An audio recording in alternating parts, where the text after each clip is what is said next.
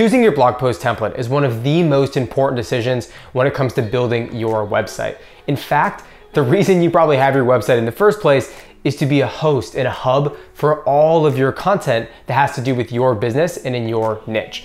And in this video, I'm going to cover two main parts. Part number one, we're gonna deconstruct different blog post template types. We're gonna go over an online course and content site, an affiliate marketing site, and a coaching and services based website. And part number two of this video, I'm going to show you the ins and outs of Thrive Theme Builder when it comes to building your blog post template. Here we go. This is Colin from Thrive Themes back with another video, and let's dive right into example number one and start deconstructing it. Here we have is nerdfitness.com. This is one of their standard blog post templates, and I'm just gonna go over the obvious things that stand out here. So the main goal of this entire blog post is to get you to become a raving fan, a raving loyal customer and consumer of his content. And the reason why I can obviously tell this is there's no banner ads, there's no pop-ups, there's not a lot of crazy stuff going on. The main goal is to get you to become a fan of the content and join the email list. So you see here in the sidebar has joined the rebellion to opt in for one of their free giveaways. And it's telling a story of a transformation. But as you go down in the sidebar, I also notice it's just promoting the content. He's not promoting other affiliate products via images or text. It's just his other high quality content. And as we go through here to the bottom, it's pretty similar. At the bottom here, we have a call to action button for learning about their coaching services.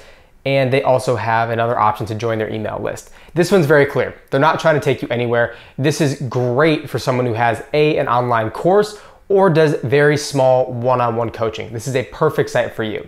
If you want this to be an affiliate site where you have maybe Amazon products or other physical and products that may require images, this probably isn't the best template for you. So let's move into example number two now, and we'll get into another post template type. Example number two is going to be from jamesclear.com. Let's take a look at this blog post he has about ultralight travel. And I want to point out a few major things that are happening in this blog post. One is the alignment. So the last one we looked at had everything to the left with a sidebar on the right-hand side. With this one, everything is center aligned and it has what I like to call a clear contrast. White background, very dark text. This is incredibly easy to read. There's no frills, nothing fancy going on. This is about readability and the content itself. Now you may be thinking, this may not be good for an affiliate site. Here's where it is. The images of his blog post are incredibly clear and large, and the links are very prominent. All of his links are bright blue, and he just wants you to read the content, become a fan of the content, obviously, but ultimately click on these links, like take his advice and go to these different affiliate links. And as we go down to the post, there's no other call to actions. It's just content. There's no email pop-ups, Google ads, banner ads, none of that. It's very streamlined. So this is a great post template to use if you are writing about a certain topic and you want to promote other affiliate products and you really just want to be a source of information. This really isn't great if you want to offer services. It doesn't show enough about you, and there's really no call to action to join their email list. There's nowhere on here where you can find his email list, a free giveaway, PDF, or anything like that, which isn't good if you're trying to sell an online course or one-on-one coaching service. Our third example is going to be from a site called siegemedia.com. And this is a service-based business, but let's break this down here. And this one has some pretty interesting things happening. First off, we have a very large headline and a call to action before the content. So before the first actual word of the content, there's a call to action to subscribe to the blog. That tells me right away conversions and getting email subscribers is more important than just raw readability and building raving fans. And as we go down the post, there's already call to actions. Very full sidebar, joining to see how their services work, their videos, podcasts, so on and so forth. So they're promoting their content, their courses, their products right off the bat. And as we go down here, very readable, so easy to use, but you'll still see tons of call to actions. Here's a free download. As we go down even more, we're gonna see more sign up today. And this repeats itself over and over again. Take a look at the bottom of this post. Has a very clear call to action paragraph here to finish it off, promoting their content marketing and all their other services, as well as another strong call to action. Subscribe to the blog or go to their YouTube channel. It keeps going. Has the author bio, this is actually the CEO of the company, explaining a little bit about who he is and their company. And then it just keeps going. Download our free guide, related posts, and then an entire bottom section that's dedicated to getting someone over to their contact and their services information page. So if you're a service provider, it doesn't matter the niche, it could be SEO, paid advertising, even things outside of digital marketing. This is a great template to model. It's awesome at promoting your services, your content, and building your subscribership, whether that's via email or getting people to fill out a contact form. This isn't great for someone that's just trying to sell maybe a one-off course, one-off coaching, or an affiliate site. There's so much emphasis here on lead collection, which isn't always the best strategy for affiliate marketing and things of that nature. That's where you're gonna wanna use this site as in a service-based business, particularly digital marketing services, obviously. At this point in the video, we've broken down 3 different types of blog post templates, whether you're selling an online course, coaching, service, or even an affiliate site. Now is the fun part. We're gonna get into Thrive Theme Builder, and I'm gonna show you how to navigate it when picking your blog post template, how to edit any kind of template you choose, and all the other features that are built into Thrive Theme Builder when it comes to building your blog posts. When first getting started with Thrive Theme Builder, you're gonna be in the setup wizard. And this is going to be the first thing when you're building your site with Thrive Theme Builder. If you're not sure about how to get here or how to set up your site from maybe brand new, a blank WordPress install, we have a video about how to build a conversion-focused website from scratch. It's gonna be linked below. So I encourage you to check that out if you're curious about the setup wizard and other aspects, but we're gonna jump right in starting at the single blog post. So once you're picking your blog post template, a couple of things that are, I would say, best practices to have in mind. Number 1 is make sure you have dummy content on your site. You can use a plugin like FakerPress or just use a Lorem Ipsum generator to get some content in, throw in some random images. It's tough to pick a template when you have no content. It's gonna look a little bit off with just the hello WordPress post. You're gonna need a little bit more than that. If you're already coming from an existing site, no problem, you're gonna have your content. But we already have some dummy content kind of baked in here. And to choose a different template, you can go up here to the top and choose between many different kinds. So I have one that I've saved. We have simple text, box post, narrow post, and a standard post. So for this, I'm just gonna go with the narrow post content just to make it easy. Once you have it selected, you want to obviously choose the template, and there we go, it's saved. Next step is going to be actually changing and editing that template. In order to do that, you navigate to the templates section within the setup wizard. Once you're at the template section, this is where you can access all of your blog post templates. So here we have it. You have the option to either preview it, you can rename it, and an awesome part is you can duplicate it. So if you want to play around and have some new designs, maybe even run some split tests, you can easily duplicate this template and make edits without losing the original version. For this example here, we're just gonna go right into editing mode. Once you get into editing mode, I wanna point out a couple of things, kind of a Thrive Theme Builder 101, if you will. And let's go look at the main options here. And this is gonna be the easiest way to navigate different parts of not just the blog post template, but all of Theme Builder. You have the header, top, the content here in the middle, bottom and footer. And you can easily navigate through the entire layout of your site and the blog post template in this case by going here. So top's gonna move you there. Bottom, down to the bottom of the post, footer, so on and so forth. You get the point. But this is really important to remember when you wanna make sure what's selected and what you're editing. The next thing I wanna point out is what's called visibility. Let's navigate to the bottom section here. And let's say if your blog post template, you didn't want to have a call to action. This was just an affiliate site like the jamesclear.com example. You kind of want a minimalist feel to it.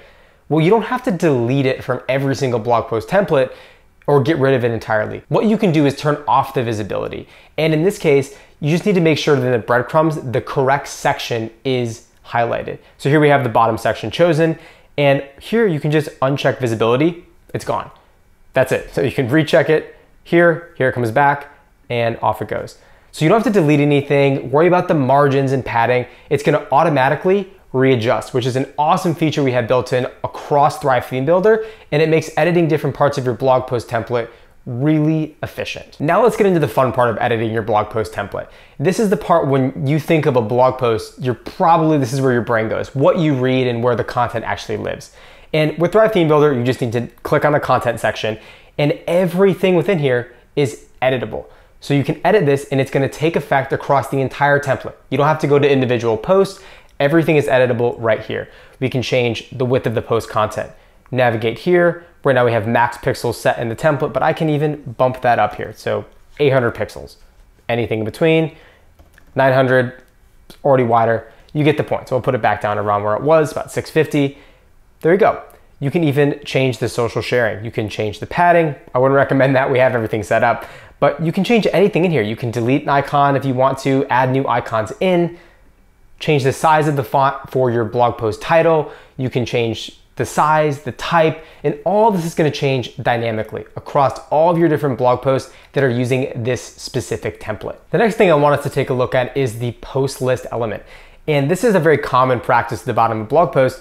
So if you wanted to include links to other pieces of content on your blog, you can easily edit it here. Select the post list, you can change how it looks. So here we have 2 columns across, but we can easily change it to 3 or 4 in this case. Looks pretty good. And the great part about this is it doesn't just take effect here, it's obviously in the rest of the blog post, but if we take a look at what it looks like on other devices, it automatically changes depending on the size. So tablet and mobile, they're gonna all stack vertically like this. We've done the heavy lifting. We figured out the margins, the padding, the spacing, the responsiveness, all the heavy lifting is done. You can focus on building a site you feel confident with.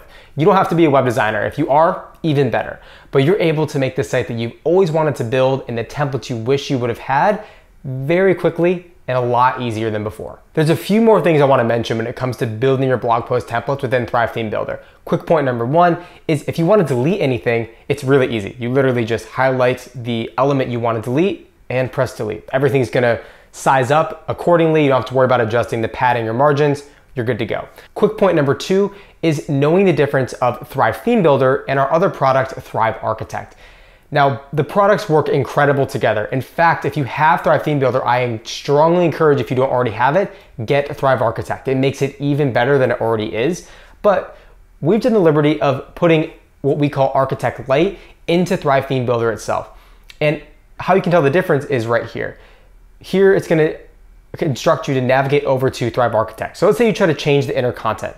If I double click here, which I'm doing, it's gonna tell me to switch over to Thrive Architect if I wanna edit the inner content. So the actual dynamic blog post content is done within Thrive Architect. And if I wanna change something to the template, so think of it as a box. Here we have is our inner content. And outside the inner content, you're gonna have things of your template. That's gonna be the social sharing, that's gonna be the date here, the number of comments, and it's also going to apply to the author box and the post list item at the bottom.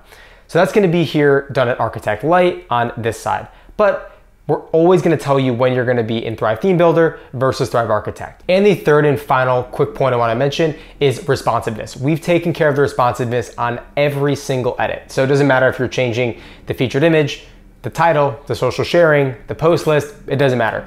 We've taken into account that you're gonna wanna play with things, tweak things, and we wanna make sure it looks good, not just on desktop, but when someone's on their tablet or on their phone, we've made sure the sizing and spacing is correct on every breakpoint. The goal of this video was to give you a higher level view of different blog post template types, how to deconstruct them, and how to navigate, edit, and use Thrive Theme Builder when it comes to building your blog post templates. If you want a more over-the-shoulder, comprehensive step-by-step, we are coming out with lots of tutorials, and depending on when you're watching this video, there may already be Thrive University courses showing you every little detail when it comes to building your site within Thrive Theme Builder. If you're new to Thrive Themes, make sure to head on over to thrivethemes.com/themebuilder to learn more about the product, and always subscribe here to the channel to get more information about our products, new releases, and everything to do with Thrive Themes. And last but not least, leave a comment down below. I'm gonna be reading every single one of the comments below this video, and I wanna get ideas for videos. I wanna know exactly what you guys wanna see, what would be helpful, and everything else. Again, thanks for watching, and stay tuned for the next video.